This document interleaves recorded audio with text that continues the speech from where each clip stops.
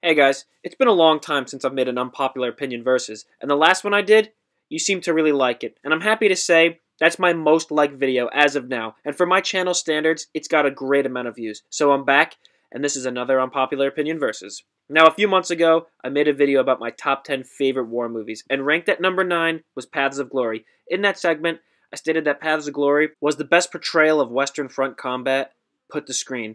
And my opinion hasn't changed on that, but what has changed was recently, and for the first time, I watched the 1930 film All Quiet on the Western Front, and I totally fell in love with it. If I had seen that before I made my top 10 war movie list, I would have reconsidered the entries on the list. So, today, we're going to find out who's the champion of all World War I movies. Oh, and for the record, I actually haven't seen Lawrence of Arabia yet, so until then, and for now, this battle is for the title of greatest World War I movie. Without any further ado, let's jump right in. Round 1. Plot.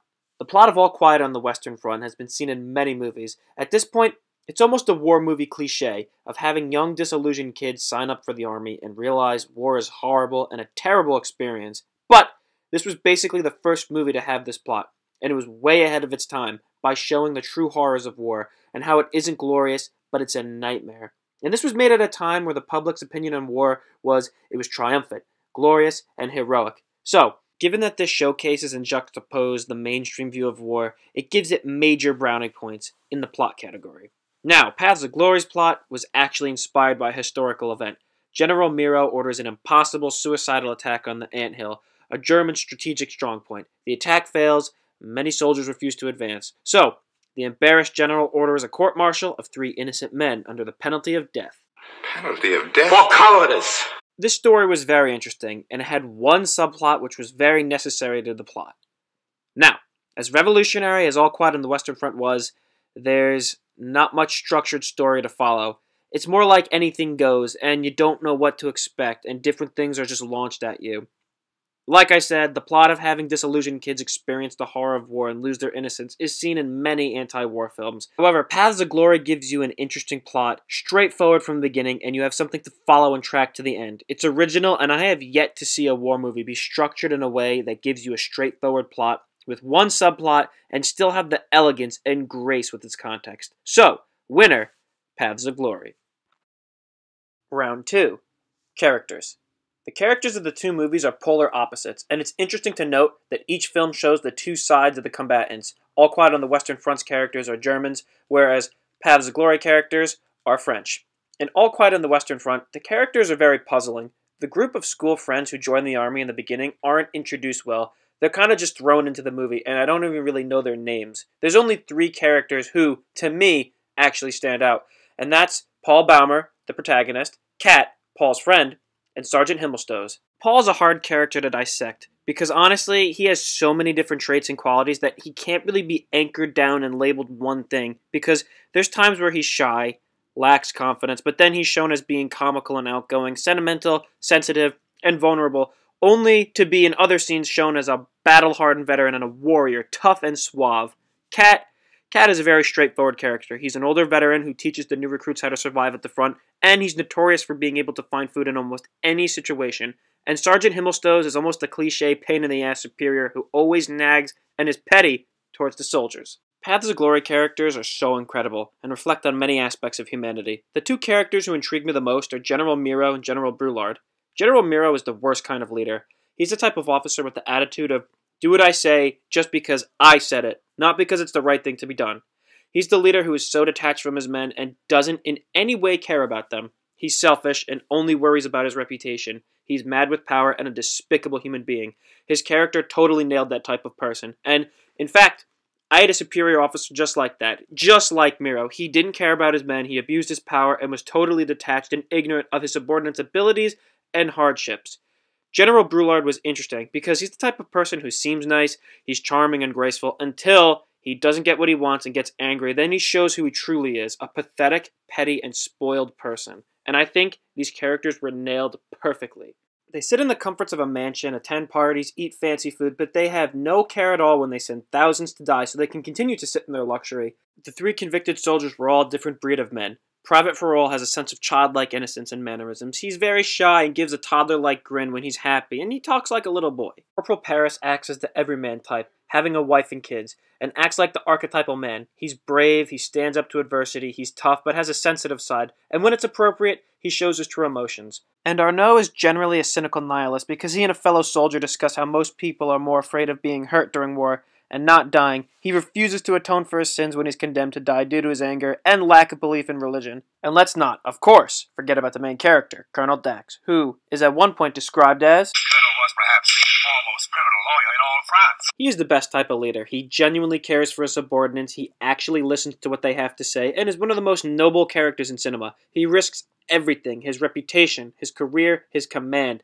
to defend the 3 convicted soldiers, and when given the opportunity to get a promotion to general and a position to leave the trenches and sit in comfort and basically conform to what Miro and General Brulard are, he literally tells his superior to shove the promotion up his ass, and states how he'll never leave his men to become anything like the generals. So, I have to give this to Paths of Glory. Winner, Paths of Glory. Round 3, Performances. Both of these incredible movies have one thing in common. The acting was phenomenal. Normally when I'm watching a movie, I tend to see the actors portraying themselves and how they would react in the situation their character's in. Like, I'm not watching The Equalizer, I'm just watching Denzel Washington. But I didn't get that effect for these movies. I was truly convinced by their acting. In fact, these performances were so good, I totally forgot I was watching a movie. I was really seeing people for real. This wasn't Kirk Douglas, this was Colonel Dax. Same for All Quiet on the Western Front. I wasn't watching actors play the part, I was really watching real people in real life, metaphorically speaking. But the actors of Paths of Glory took it up a notch. They gave their own characters individual mannerisms and minor things that were so noticed and genius. For example, George MacReady as Miro. The minor inflections he put on specific words gave them more power and more meaning. The way he delivered his lines when his character was angry was like he was breathing out his lines, like he was exhaling. It's hard to explain, so I'll just show. Miserable cowards! They're not advancing! The barrage is getting away from them! They're still in the trenches! Order the 75s to commence firing on our own positions. Captain, do you fail to comprehend the meaning of my order? No, sir, but I respectfully ask the Captain, do you fail to comprehend the meaning of my order? No, sir. Then carry it out, Captain. You'll be in front of a firing squad tomorrow morning, that's where you'll be. It's like he's angry and pissed, but he's too classy and proper to show otherwise, so he's trying to compose himself the best he can, but it's not working. Like I said, the way he delivers his lines with a mixture of facial expressions and more emphasis on certain words convinces you he's mad with power. Now, the other actors do that too to an extent, but George MacReady stole the show. He acted the best out of the cast, and I love the way the actor who portrayed General Brulard, I'm sorry, I can't really pronounce his name, but still, I love how he slurs his words and speaks very fast and to the point. I don't know why, but just the way he spoke and held himself was genius acting, so winner, by a long shot, Paths of Glory. Round 4, Sounds and Special Effects. An incredible feature of All Quiet on the Western Front is it's one of the first talkie movies, meaning it had sound and audio, which made it very popular, and given that the technology was in a primitive and early stage, the audio that came from this movie was very impressive. By today's standards, the sound effects are actually pretty good. Not perfect, but good. Especially for the 1930s. It's incredible, and the explosion effects really look real. The prosthetics and makeup were really realistic. Paths of Glory had awesome explosion sound effects, and the practical effect they used to craft the anthill looked really cool. But there's one thing that bothers me about this movie, and that's the machine gun sound effect during the battle. I hated it. I truly hate it. It amazes me that Stanley Kubrick, a known perfectionist, settled for terrible sound quality. The machine gun sounded more like lasers in a sci-fi movie. And I know that particular machine gun audio was used in a lot of films, but I still hate it, and it still sounds terrible, and it takes you out of the mood, and it's distracting. Given that there are plenty of movies that had great gunfire sound effects before this came out, it just seems really bad. Having said that, I do like the sound of the artillery, the explosions, and the background small arms fire you hear during the frontline scenes. Those sounded really realistic, and I wish they incorporated more of that into the film. Because of the awful audio in the battle scene, I have to give it to All Quiet on the Western Front. Winner, All Quiet on the Western Front. So we come to one of my favorite aspects of these movies, their quotes. Now, given that each of these movies' quotes were featured prominently on my favorite movie quote video, this is going to be interesting. I think the most iconic quote from All Quiet on the Western Front is, When it comes to dying for your country, it's better not to die at all. That's an awesome quote, but I'm not going to lie, I think General Patton watched this movie and it inspired him to make his famous quote, saying, That no bastard ever won war by dying for his country. He won it by making the other poor dumb bastard die for his country. But Paths of Glory's quotes just don't stop. I could quote this movie for days. In fact, I've used quotes from this film in real-life discussions and arguments because they're so effective and poignant. Mr. President, no one in the entire regiment got anywhere near the German wire, including myself. Winner, Paths of Glory. Round 6, Direction. It's no secret that Stanley Kubrick is widely considered the best director of all time, but that's a topic for another day. I think he did a great job on this movie. Honestly, the shots and the cinematography were very visually impressive. I like his camera work, where he follows the soldier through the trenches in one take. It looks a lot like the Steadicam work, but 20 years before it was invented. Therefore, it's not ridiculous to say that this was ahead of its time.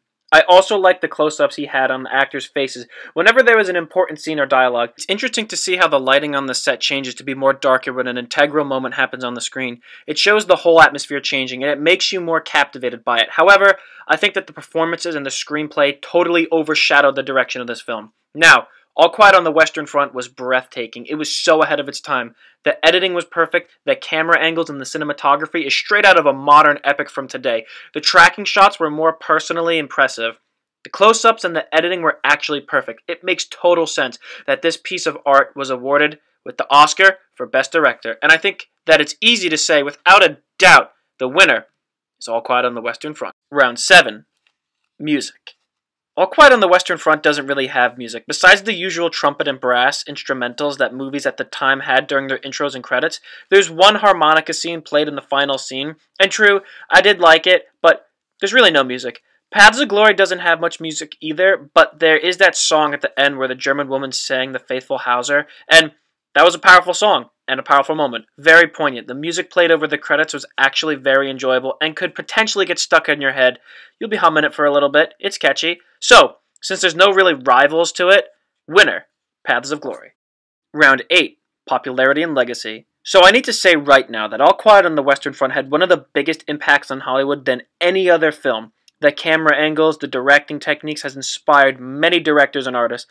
From the awesome tracking shots during battle, the amazing editing between wide shots and close-ups to capture the scope and bigger picture of battle, and one of my personal favorites was the end scene that shows the soldiers and comrades of Paul who died in a ghost-like session before fading to the credits. And its point of view, machine guns being fired at the enemy has been seen and inspired numerous different war movies. It's not hard to tell that when you watch a certain movie, you can actually pick out certain things definitely inspired from All Quiet on the Western Front. And nearly every anti-war film has followed its formula since, and it was revolutionary to have the main character die in the film. That was totally unheard of at the time. Its influence on the genre is noticeable in many films, and it was the first Best Picture winning movie to win Best Director at the Oscars, and making $3 million.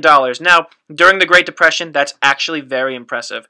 Paths of Glory, as great as it is, was a box office disappointment, and was completely overshadowed by other huge movies of the same year, such as Bridge on the River Kwai and 12 Angry Men. So, I think it's clear, the winner is All Quiet on the Western Front. Round 9, Battles. This is the moment all war movie fans were waiting for, the battles.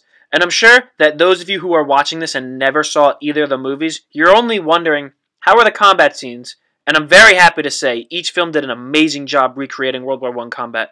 Let's start with All Quiet on the Western Front.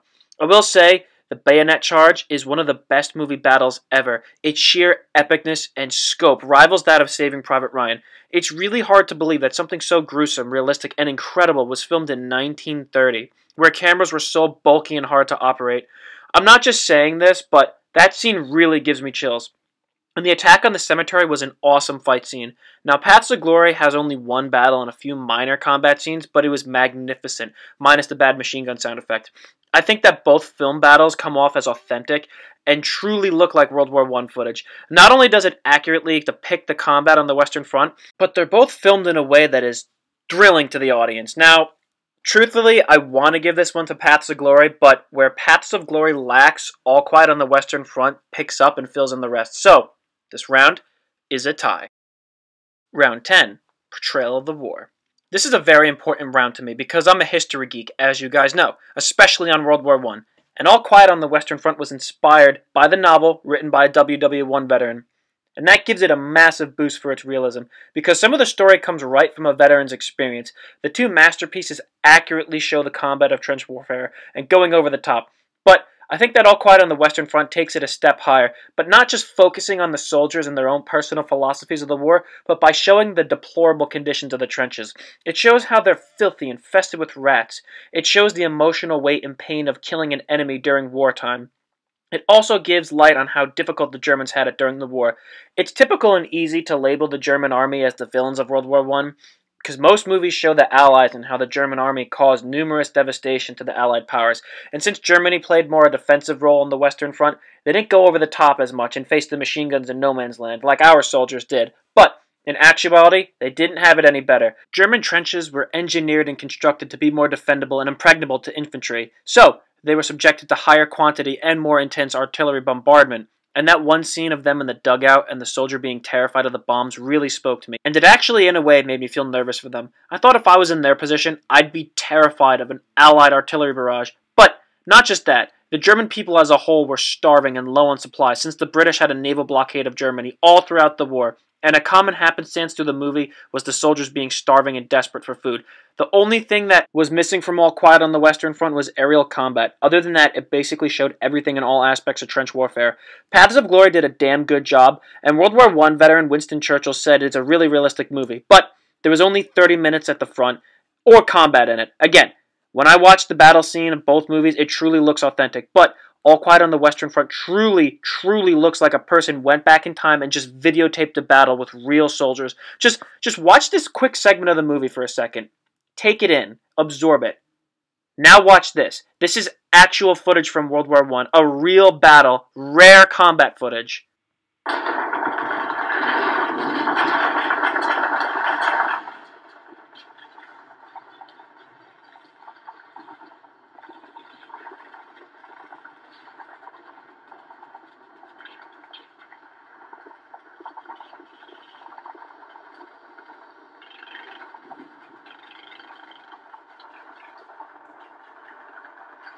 Alright, so I added those sound effects, but that was real footage. So now that you've seen for yourself, which one looks like authentic combat footage? And with that, you have your answer. So the winner, All Quiet on the Western Front.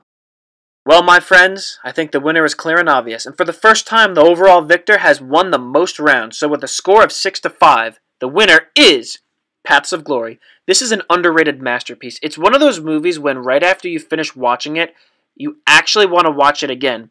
You know how people ask you what's your favorite scene of a movie? Well, this entire movie was my favorite scene.